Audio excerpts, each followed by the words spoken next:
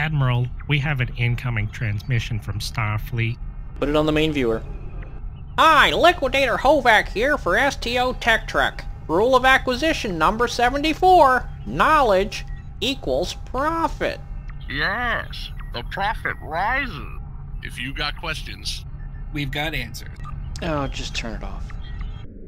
Alright guys, that was a pretty interesting ISA run, and as promised, we're going to show you guys the Romulan build for this Romulan Vesta. First, let's take a look at the numbers for that ISA. And here we've got the 104K for that run. Look at our analysis report here. Give you guys a breakdown. Alright, let's see what we got here. Alright, so for this build, now keep in mind this build isn't completely done yet. There's still some things that need to be worked on, like spec points and stuff of that nature. But we've got 18K from our secondary deflector, we've got 17K from pets, and let's see what kind of damage that was from. The Hapax Warbird, the Anti-Time Entanglement Singularity, and the Delta Flyers. Alright, and then we've got our radiation damage from the particle emission torp. Entropic redistribution did pretty well. Gravity well did pretty good. Not the perfect run for this particular build, but it wasn't bad. It wasn't too shabby. Alright, so let's take a look at our build here. First we'll go into the ship here. This particular ship is the Galas Surveillance Explorer Warbird T6. And as you can see here, it's a pretty nice looking boat. I kind of like the way it looks. It's got that whole Singularity core showing exposed over there. Looks pretty good with the Lucari shield on it. It's not too bad. But for this particular build, we've made a few changes to our main build. Changes that were probably necessary due to certain things coming out with Season 14. Particularly the Colony World Deflector. If you guys haven't seen this before, what it basically does is allows you to get more crit chance and hull severity, as you can see at the bottom of that tooltip there, and it's based on your hull percentage. So the more hull you have, the more of that you're going to have base. So you're looking at 4% max crit chance and 15% crit severity, which is pretty big for science. As always, we're running our secondary deflectors here. It's a base model. That one's pretty pricey on the exchange, but there are alternatives with the new Colony deflector system. They have secondary deflectors in there that are just as good. Not quite as user-friendly, or not user-friendly, not quite as good for a pure exotic build, but it does have a torpedo buff on it as well. Let me see if I have one. No, I don't have one on this boat. I got one on my other science Toon. But the standard staples we're still going with is the Terran Task Force Disruptor, the Particle Emission Plasma Torpedo, Experimental Romulan Plasma Beam Array in the front, and then of course our Temporal two-piece, which is the Engine and Singularity Core on this Romulan bird. And then right here we're rocking the Soul Defense Shield Array. I'm doing that mainly because that was the only shield array I had at the moment. I'm still working on getting the Iconian shield for it. And then, of course, we've got our Polaron omnidirectional and our regular beam array for the set bonuses. And then the Crenum Chronoton torpedo in the back also for the set bonuses. And then, as you can see here, we're running the Timeline Stabilizer, the Delphic Tear Generator, the Constriction Anchor, the Auxiliary Ejection Assembly, and the Tachyon Wave Siphon, which is the console that comes with the boat. Now, in and of itself, it's not really that great for this particular build as far as the passives go, because it's got Drain X and Shield Restoration on it. But the clicky that it affords you does some really nice shield stripping on multiple targets at once. Especially if they're grouped in on a gravity well, you get them targets in there and bam! And this also provides you with secondary shielding from the drain that you're doing on those shields, so it allows you to survive a little bit more. And then the Dynamic Power Redistributor module, gives you a little bit more damage resistance rating, some extra directed energy damage for your beams give it a little bit more boost. But the clicky itself gives a Cat 2 40% bonus damage for 5 seconds. And it gets reapplied every second for 20 seconds as long as your health is above 80%. So having this on this boat is actually a really good thing because of that Cat 2 bonus. Plus you get all that bonus damage resistance rating for 20 seconds and a lot of hull regen. So it helps you to stay alive and increases your damage output. Now of course we're running our exotic particle focusers, the Crit X EPG ones, mainly focusing on the EPG of course to give our EPG powers a big boost in their overall damage output. And then right here we got the exotic particle field exciter, which is giving you more part gens and shield capacity. I haven't upgraded this one yet to epic to try and get the double part gens on there. So as you can see on my stats here, let's scroll down to science. I'm running right around 403 particle generator and 235 control X. Now this is right around the target you want to run at, and having a little bit extra particle generator will actually boost your damage a bit, but you don't really have to chase it that much. So what we've got here is the ability to use huge gravity wells that have a long pull range, and then enough particle gens to actually do some damage. Alright, now on this particular Romulan boat, we're running the Elite Delta Flyers because I thought that would be the better pet to use for this particular setup because of the Tachyon Beam 3, gets all that shield stripping down and doing all sorts of nice little damage here and there. Plus they're pretty quick so they can go after torpedoes and stuff like that. Alright, let's take a look at our skill setup. For this particular boat I did run a different skill setup. We're not using the Science Ultimate on this one. What we're doing is we're using the Tactical Ultimate on this one. And we did that for a few reasons, because we want to try out the Focus Frenzy, which gives you more bonus weapon damage per stack, gives you ability recharge times, and it also helps your teammates to do the same thing. So they get stacks of the Team Frenzy as well. So right here you can see what I'm running for skills. I'll scroll up a couple pages so you can see what I'm running.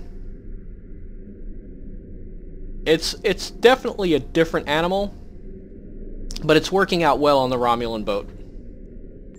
Alright, now as far as specializations, we are still running with our Temporal Operative and our Strategist, but I don't have them filled out completely yet. And as you can see, I'm still missing quite a few points here, and quite a few points in the Temporal.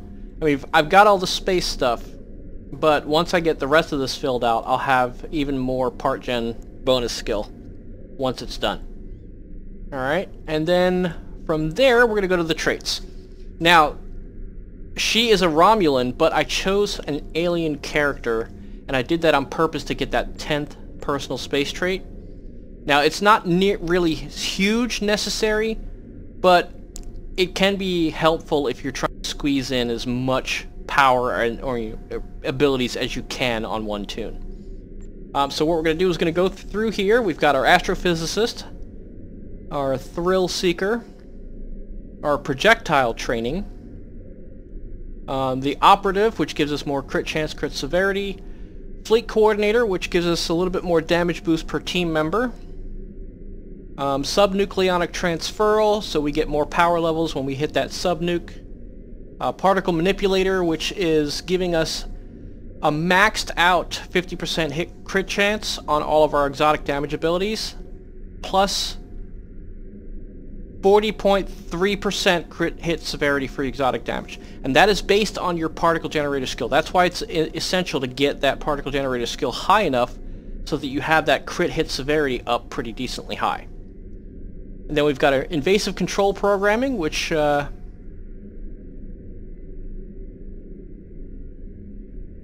does random subsystem disables and stuff like that.